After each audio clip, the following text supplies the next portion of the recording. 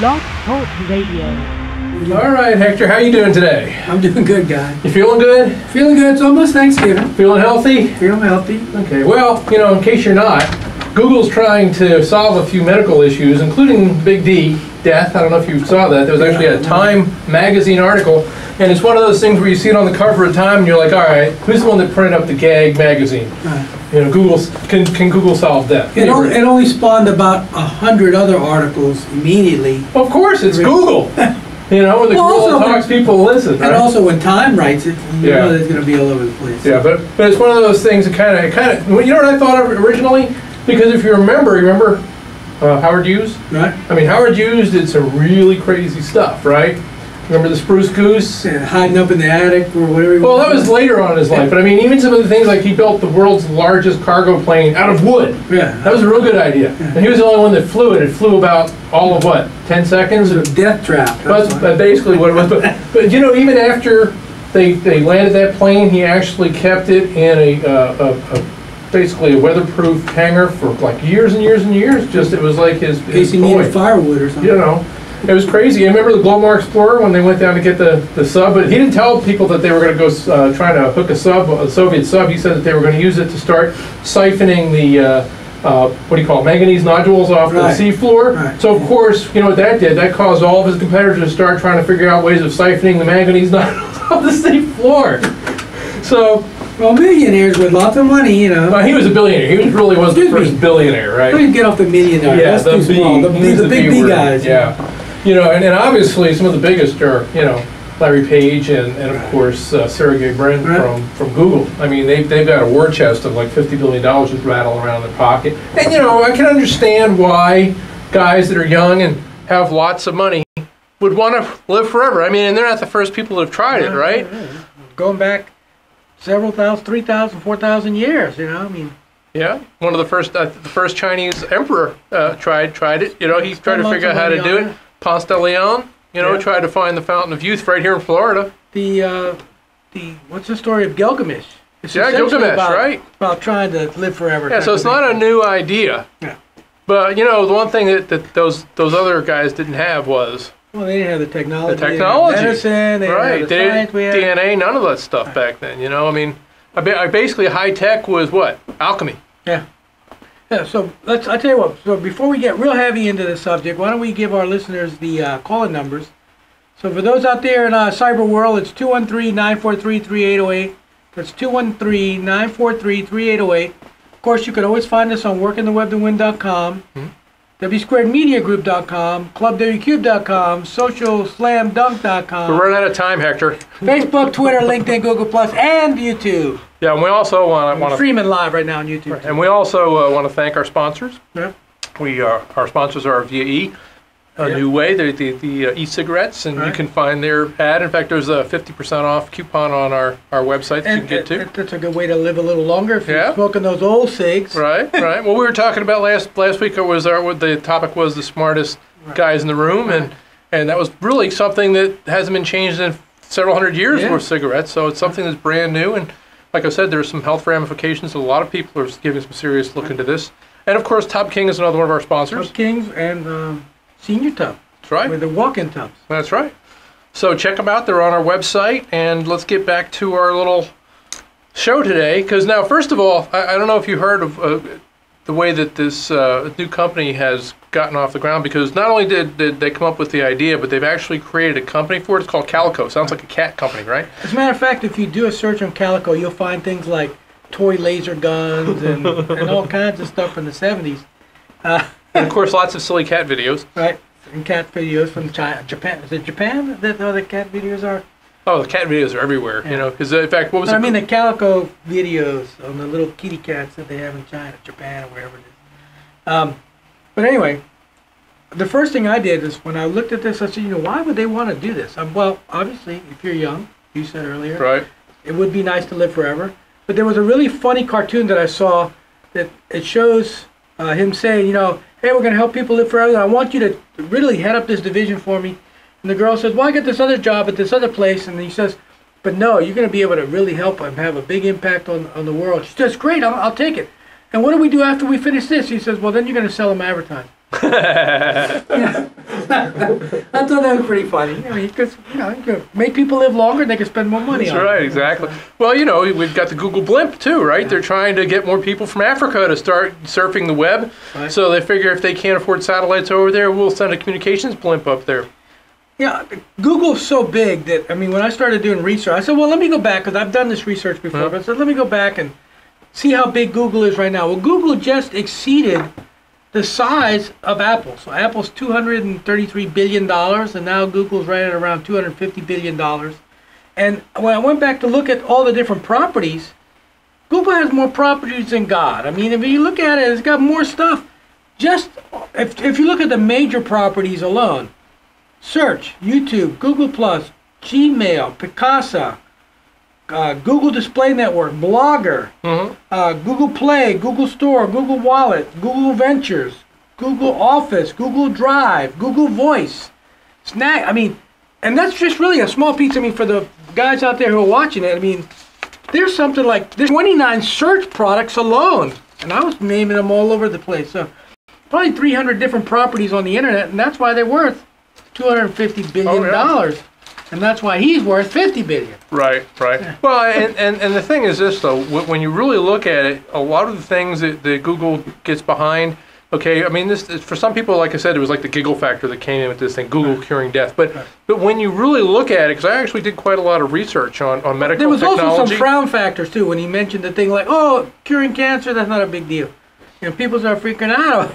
Yeah, but actually... And I understand what he was saying from a geek point of view. Yeah. Statistically, right. It only extends... But the point is, though, is that what is good for this particular research, which is to figure out a way to basically reprogram our chromosomes, because that's the only reason that you die, is that because basically it all comes down to mitosis, cell division. And the more times the cell divide, after a while, you start getting copy errors. They're actually built in. It's like pre-programmed into the gene. Right. So after a while... They stop producing properly, and that's why as you age, your bones get brittle and your skin gets wrinkled and all the other things that come along with aging. Basically, the mechanisms don't work as good as you get older. Yeah, it's like the old Star Trek, the self-destruct mechanism. Right. We have built-in self-destruct. As a matter of fact, I saw a show on aliens that said that what they did was, when they first built us, they made us live too long. Right. So they went in there and re-engineered us so that we would only last about 70 or 80 years. So it's a programming problem, okay? And Google's very good at programming, right?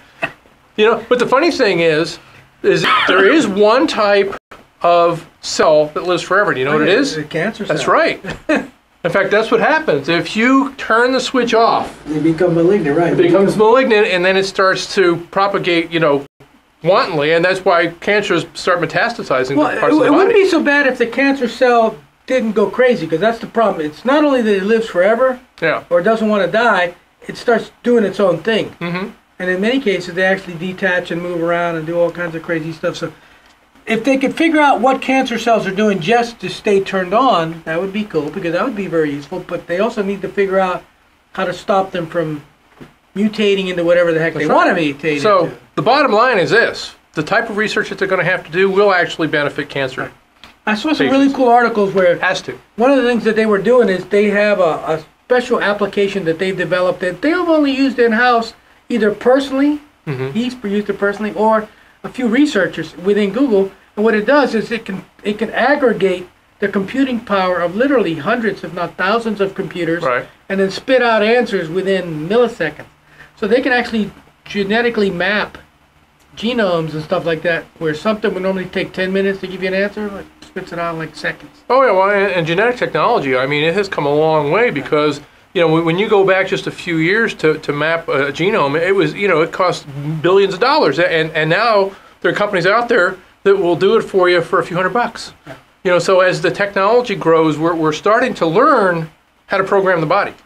And face it, too, when we did one of our shows not too long ago, The Building of the Bionic Man, remember that? Yeah. We were talking about all of the artificial organs that are now being produced. I think they said 2/3 of the human body can now be reproduced artificially. Well, when I saw this, I said, why would Google really want to be involved in this? Well, Google gets involved in things that they can make money with. That's right. And medical research is big bucks. Right. I was going to say, the reality is, if you can do anything to help people live longer and last longer, Right. they're going to spend money on it like it's going out. So it's like wolves jumping on the sheep. They're going to go for it.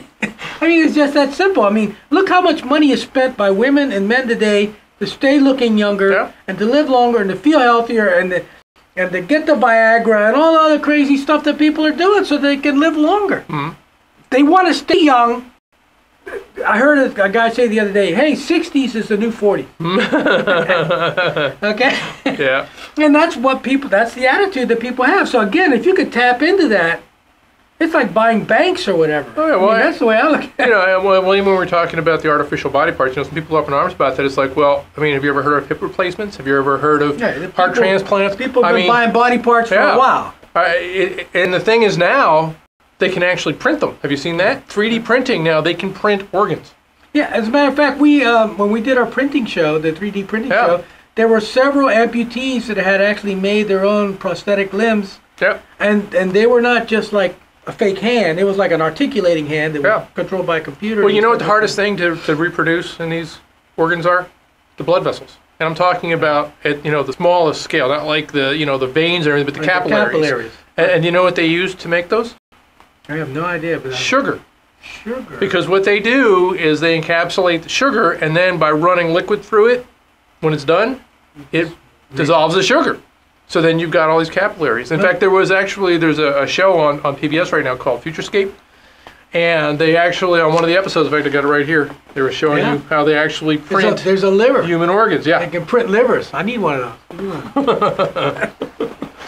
Probably make a good sale down at the local bar, right? The watering hole, right? Hey, you need a liver? We got one. And that was one of the things that they have not been able to reproduce artificially.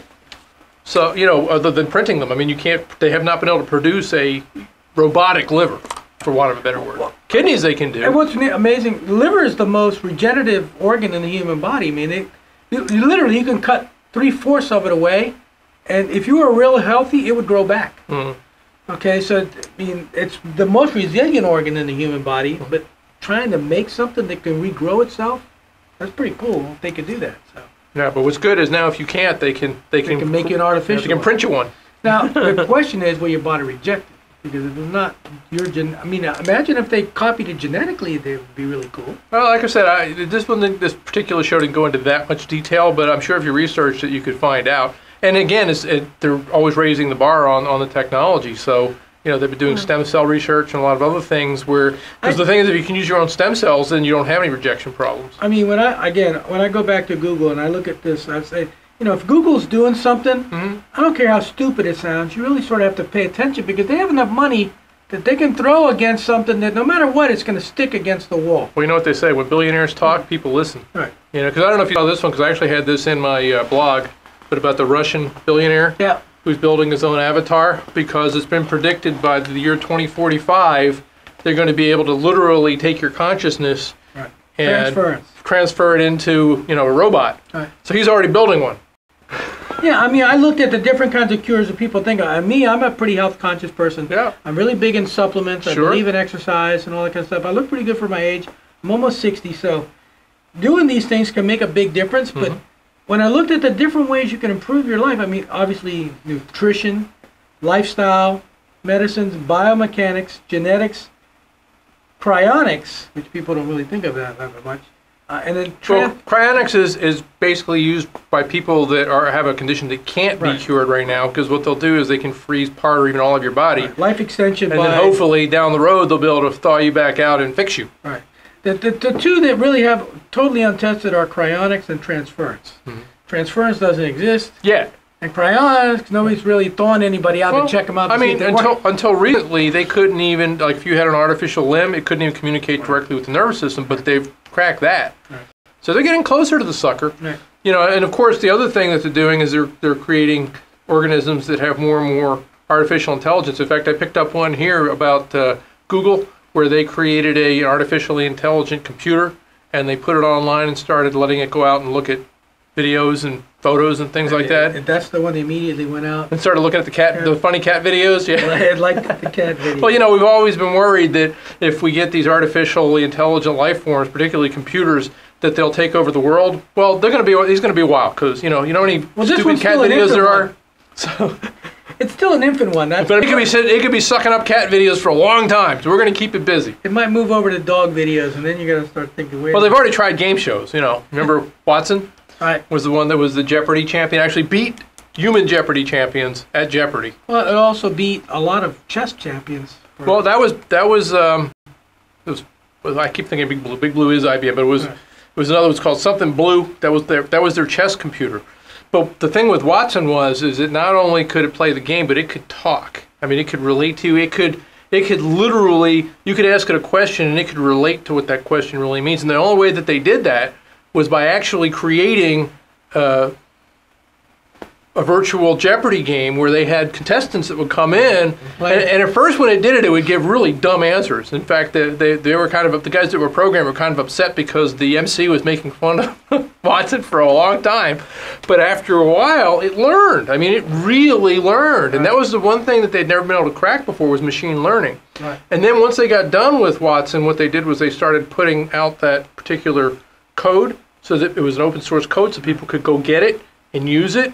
And actually, he's become a doctor now. He's working in the medical profession. Maybe he can work with the guys at Google. I don't know. It's like in that Star Trek doctor. It is. They just have the hologram. Yeah, the virtual doctor. But literally, they're using him for diagnostics because there are so many different variants out there when you're trying to diagnose. Like, you know, you've seen House. Right. You know, we've got all this room full of... Well, a lot of times, the doctors don't have that kind of time or latitude where they can spend a lot of time trying to diagnose these really arcane diseases. But a computer can look at, 100 million outcomes just like that. So they've actually turned him into Dr. Watson. He's being used in medical research. I know when I worked for the Army, one of the things we were experimenting with was with remote medicine. Right. Was coming up with algorithms that the doctors, or not the doctors, but the field medics could use. Right.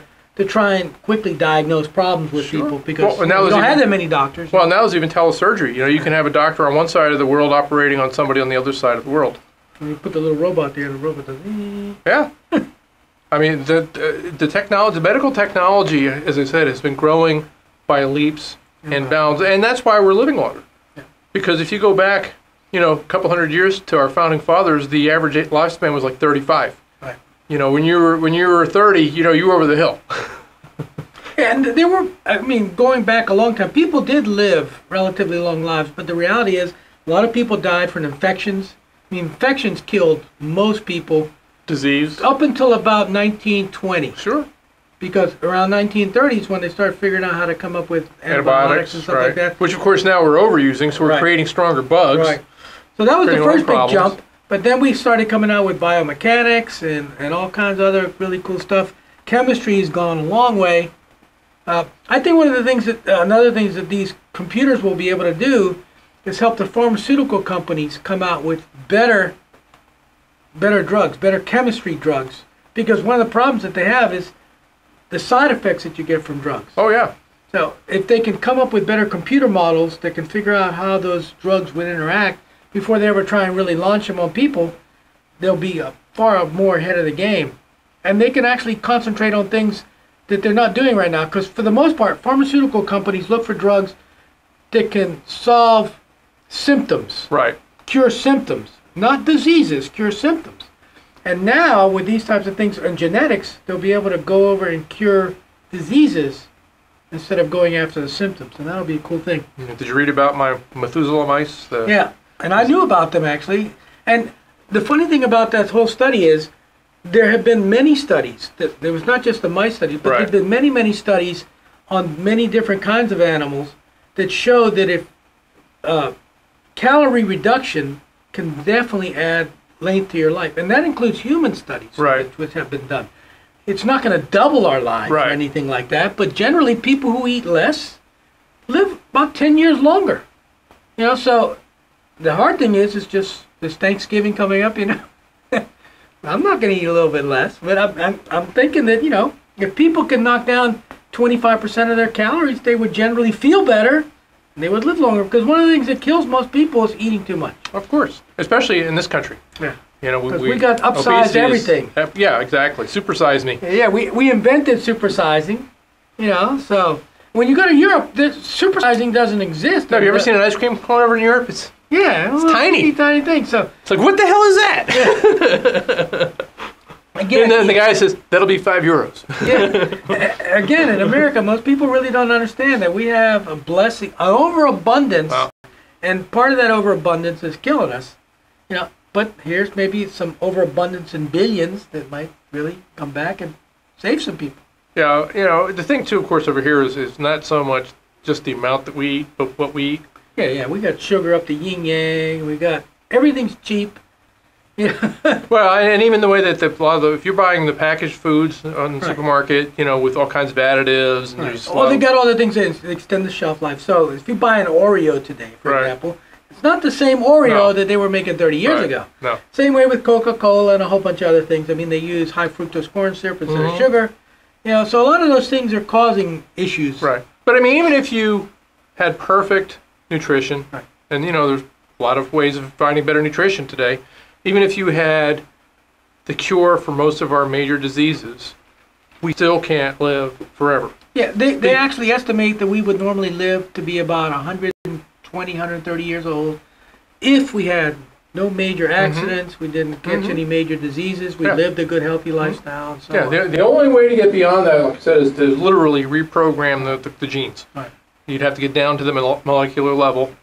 And if they could, one of the things I read about, and this has nothing to do with this show, but I read about it about a year ago, they're trying to figure out a way to extend the telomerases so that if you got more of them, the cells can reproduce longer and replace themselves. And barring no, gamma radiation or something that causes them to mutate, you'll be fine. Yeah, but the bottom line is, if you really want to cure it, you got to get down to the molecular level, and there's no substitute for that, because like I said, basically you've got a built-in self-destruct mechanism, and that is programmed at the molecular level. I'll tell you, when I saw that alien video, I was laughing. I said, if you look at the actual chemistry of human beings, that makes a lot of sense. But I don't know, I wasn't around when they were making us, so I think it's sort of funny. I would like to say that if people do certain things, they would normally live longer. So, for example, here's my short list of things that I try and live by. I don't try and engage in risky things. I mean, unfortunately, when I was younger, I did a lot, but now I don't. Not bungee jumping anymore? I don't do bungee jumping. I don't drink. I don't smoke. I quit both of those things. And I tell people that if you do smoke, use e-cigarettes because they're a hell of a lot healthier. I mean, I wish I had them for my dad. I eat organic food as much as I can. I don't try and eat too much. I don't try and eat to stupor. A lot of people like to do eat till they fall asleep. Yeah. I try and get lots of sleep, but that's a really important thing to me. I try and get regular exercise 2 or 3 times a week. I try and meditate, which is a hard thing for me. And then I take supplements religiously every day. And those are the things that I do to try and extend my life. I know that when I talk to my doctor, he tells me that a lot of, like my skin is probably 10 years younger than my age would normally be. So I think some of my stuff is working. I hope that all of it is working. Well, the thing is, though, I kind of look beyond this because, again, anything that man puts his mind to, we've pretty much been able to accomplish. We can't reach out and get to the stars yet. We can see planets around them now. Right. And we've certainly come and gone from the moon a few times. So if we really want to do this, we can. But the thing that most people don't look at is should we? Right. Because here's the problem. If we can't get off this planet, if we can't find another place to inhabit so we can spread the population out, if all of a sudden you had a population that didn't die, and they didn't stop reproducing. That's what I'm saying. What would happen is, guess what? We would eat this entire planet very quickly. In a very short period of time, we'd be... I mean, we're bumping up against that already with 7 billion. There's going to be 8 billion before you know it. And we're going to reach a certain tipping point where you just literally can't produce enough food to feed everybody that's down here. And that's what starts big wars. Yeah. But there's also some other things. I mean, again, you can have natural catastrophes that can knock out large segments of the population. And that's happened on Earth to animals multiple times. We worry about asteroids and all that kind of stuff. Well, I mean, I know we could populate several of the planets that we have. We can populate the moon with not too much trouble. We can populate Mars with not too much trouble. So if we had the technology to do all this stuff to make us live longer, I'm pretty sure we could populate those 2 planets. And we could have 20 billion people in our solar system, if you will. But the trick would be getting the food. You got to grow food on Mars. Good luck with that. You got to grow food on the moon. I mean, how do you do that, right? That's technology we don't have. But again, they hook 2,000 or 3,000 computers together. They can come up with some ideas, I think. I mean, yeah, you know what the computers will say? Get rid of the people. I say watch the cat. We can do a better job. Get the heck out of here. You've been to Disney World. When you go through like the pavilion that they have, how they grow food there, they have the hydroponics and all that kind of stuff. They've tested doing a lot of that stuff in space, and they can do it. So there's no reason why we couldn't do those kinds of things. But again, well, you got some other bigger problems because, you know, if you want to talk about Mars, we can do a whole episode on that. But your biggest problem with Mars is it doesn't have an atmosphere like we have. So they have to make one. They have to do a shake and bake. We don't know how to do that yet. We can't terraform yet. So, yeah. Shake and bake or find some aliens underground or something like that. What was that movie called? Total Recall. Total Recall. That's it. Yeah, Total Recall. I think we got about 4 minutes left. So I want to make sure we tell our viewers, or viewers and listeners now. You can say that now. About our sponsors. Again, we got Tub King, who has got the greatest. Right now, they're having specials on several of their models. So they're hot tub. Is that what you're saying? Yeah, and they have and they have the new models coming in 2014. Also, buy e-cigs.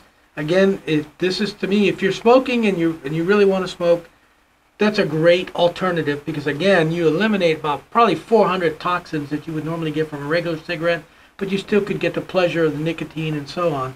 And I think that's something. Since we're talking about health here, that would be a really good thing to do. You want to tell them about next week's show? Yeah. Well, you know, we're getting close to Christmas, so to paraphrase a little Christmas rhyme, "'Twas the bite before Christmas." We're gonna talk about a lot of the really hot, cool toys that are out. You know, and we're talking tech toys here, and also who's been naughty and who's been nice online this year. So it should be a pretty lively show. And the following weeks after that, we'll be doing our prediction shows for year end, which we'll be talking about what's happening what's going to be happening in 2014 in search and so on, and also on social media. So those will be pretty exciting shows. Yeah, because again, you know, if you get a jump ahead of the competition, that's you know, gives you an advantage, and that's what we're all about with working the web to win. So again, I always tell people, you know, if Google says anything, you really need to pay attention to it because again, they own so many things that they can directly affect your life. And these are people are worried about Obamacare and all that kind of stuff. To me, this could have a much bigger impact on our lives. Yeah, and one thing you can count on with Google, they know how to make a computer program that runs. Right, yeah. Not like the government's healthcare program that doesn't. $650 million later, and that doesn't work. They do real follow through. And the guy that they put in the top of that corporation is a real go-getter. I mean, he's really passionate about this particular subject. So I see that going pretty far. He was also the guy that came up with Genentech. So I mean, he's got the he's got the genetic background and all that kind of stuff. So this guy is a player. I mean, he's also did some stuff with Apple and so on. Speaking of Apple and maybe even Facebook, I know that in Europe they had this big contest, and I saw it on the web where several of these companies got together to put together different things to help come up with different kinds of cures for cancer, and they came up with some ideas. And they're actually utilizing some of those now, and they seem to be working on some people. So Well, the whole premise behind Calico was simply this: you've got because there's a lot of medical technology companies out there because it's a huge business. But most of them are looking at the pieces of the puzzle. You know, they're looking at small pieces. They're looking at one particular disease or one particular condition. So what they wanted to do with Calico was to kind of step back a little bit and look at the big picture, but as a result, they're going to end up working with a lot of these little pieces anyway, but they can look at what's already been done and pull a lot of the technology that's on the shelf into the fight. And if Google lives up to its normal reputation, if they share a lot of this information with a lot of these other companies, it could be not only an exponential growth in the knowledge of medical science, it could shoot through the roof. Right. And even if they don't get their ultimate goal to be able to cure death, they might be able to find some other cures for other diseases, which wouldn't be a bad after effect. I think what they'll normally do is within 15 or 20 years, we'll find that they've extended life by 10 or 20 years for the average person. So instead of them living to be 70 or 80, they'll be 80 to 90 or 100 will be normal. And you'll have a much higher level of functionality. So and then we got about 30 seconds left.